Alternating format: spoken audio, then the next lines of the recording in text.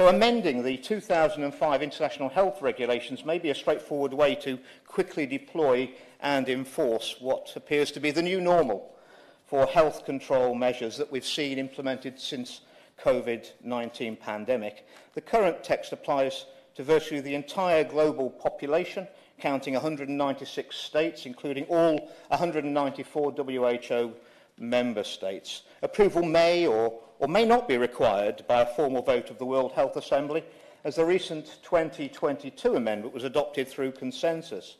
If the same approval mechanism is to be used in May 2024, many countries, and indeed the public, may remain unaware of the broad scope of the new text and its implications to national and individual sovereignty. This is why today's debate is so important.